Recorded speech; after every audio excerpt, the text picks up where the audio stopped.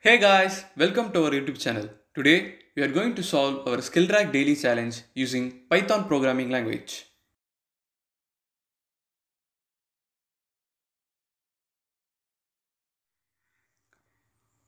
Let us understand our question. We have to accept two integers n and t from the user, where n is the number of ice creams in the shop and t is the total amount of the boy has. So we have to accept the n integers which represent the prices of n ice creams, and then we have to print the maximum count of ice creams bought by the boy. Now consider our test case.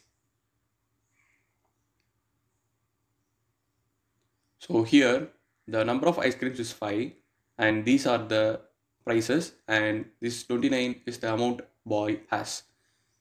So first we should start with the least amount of the ice cream, that is 4 and then 5 and so on. So that he can buy the maximum count of ice creams. So we will sort them 4, 5, 10, 12, 15.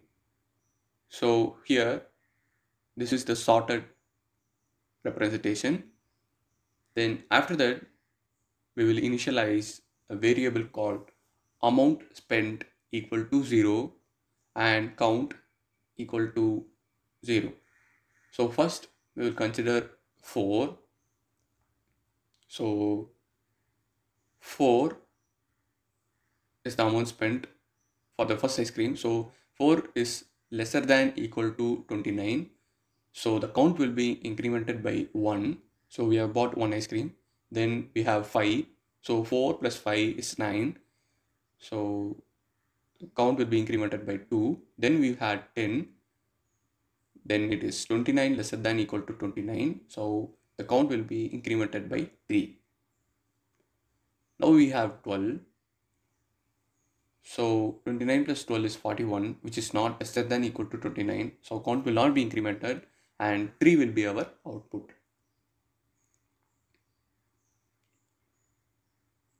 So we have bought only 3 ice creams. Now let us check for another test case. Here sorted representation is 3, 4, 6, 9, 10, 15.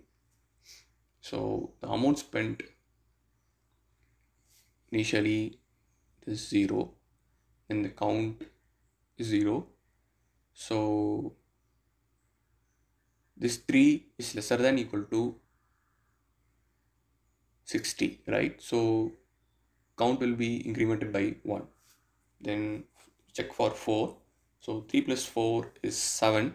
7 is lesser than equal to 60. So count will be 2. Then for 6, 7 plus 6 is 13. 13 is lesser than equal to 60. So count will be 3. Then for 9, 13 plus 9 is 22. Lesser than equal to 60. So count will be 4. Then we have 10. It becomes 32, which is lesser than equal to 60. So the count will be 5. Then we have 15, which is lesser than, this gives 47. It is lesser than equal to 60. Then the count is 6. So this will be our output. Now our key logic in stepwise is that the first we will sort the ice cream based on the price, and then we will check the amount spent with t and increment the count accordingly. Let us implement our program. First we'll get the two integers n and t, then the price of ice creams. Then we'll initialize the amount spent and bought count as 0 and 0. Then now we will sort them as per our logic. So we have used the sort function. So after sorting them, we have to iterate the loop in order to get the prices of the ice cream. Then we have to increment the amount spent with the price. Then if the amount spent is lesser than equal to T, that is total amount, we have to increment count by 1. Else we should use break. And at last we are going to print the bot count. So here it is bot count.